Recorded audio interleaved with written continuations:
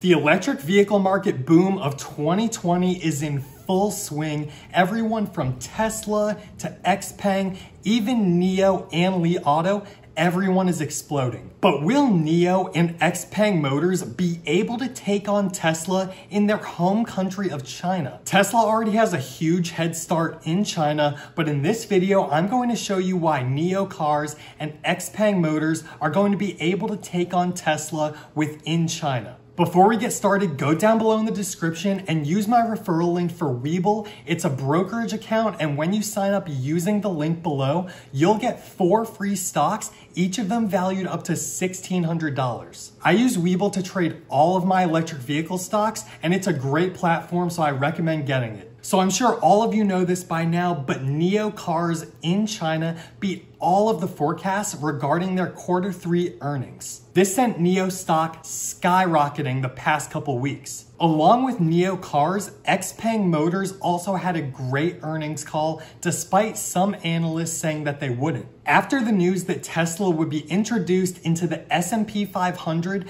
the pressure was on for the Chinese stocks NIO and XPENG to perform. NIO boosted third quarter sales by almost 150%. Their sales were around $630 million. Now that's just a bit over 12,000 vehicles, and that's where Tesla was about 4 years ago. So does this mean that NIO is behind schedule, or was it just that Tesla got a really far head start? Personally, I believe that Tesla just got such a large head start that all of these other electric vehicle companies like NIO and XPENG are having to catch up now. But as far as numbers go, NIO and XPENG are still performing very well. Now, both XPENG and Li Auto also revealed their third quarter earnings, and there were some mixed results in there. Some analysts said, it could be better, while some said there's a real upside to those two companies. Now, to add to all of this Tesla versus NIO versus XPENG Motors, there's some US policy that could really impact this. China's electric vehicle market may grow even faster if newly elected President Joe Biden of the United States decides not to bring back some incentives for Americans to get electric vehicles. It's estimated by late 2022,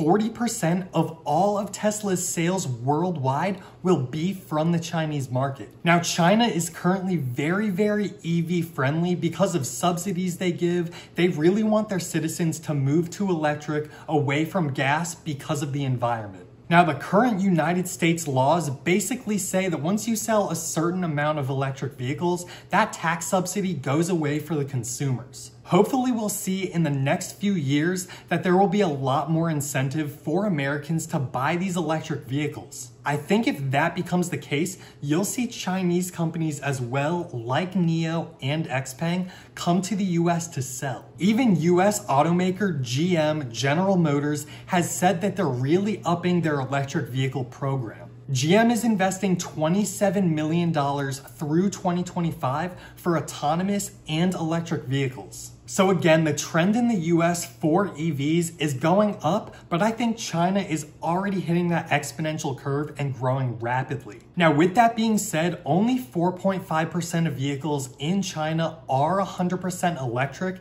and that number is expected to climb to around 10% in 2027. Now, a lot of investors look at Li Auto, NIO, and XPENG, and they say these companies are very innovative, just like Tesla. The one huge upside that these Chinese electric vehicle companies have is the manufacturing in China. We even saw Tesla this year start producing Tesla Model 3s in their Shanghai factory. And there's even word that they might start producing their Model Ys there as well. Now, one concern I do want to bring up with the likes of NIO, XPENG, and even Li Auto is that they are all Chinese companies, and they all have been accused of trying to steal intellectual property from other tech companies such as Tesla and Google. Chinese companies are known for stealing this intellectual property and then using it in their products. So a lot of people think that NIO and XPENG aren't really that legit because they're just stealing ideas from other companies. Now, with that all being said, NIO stock and XPENG stock are continuing to rise. Bank of America, Deutsche Bank,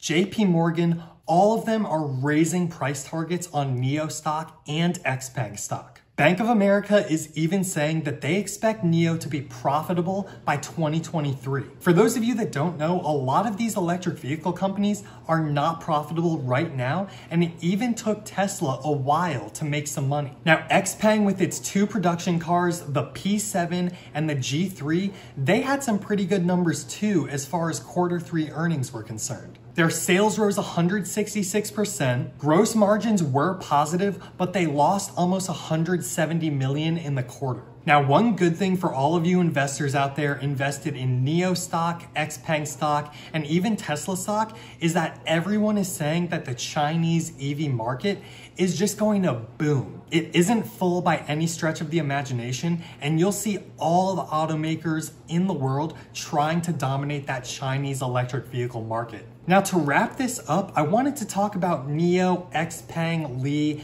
and Tesla.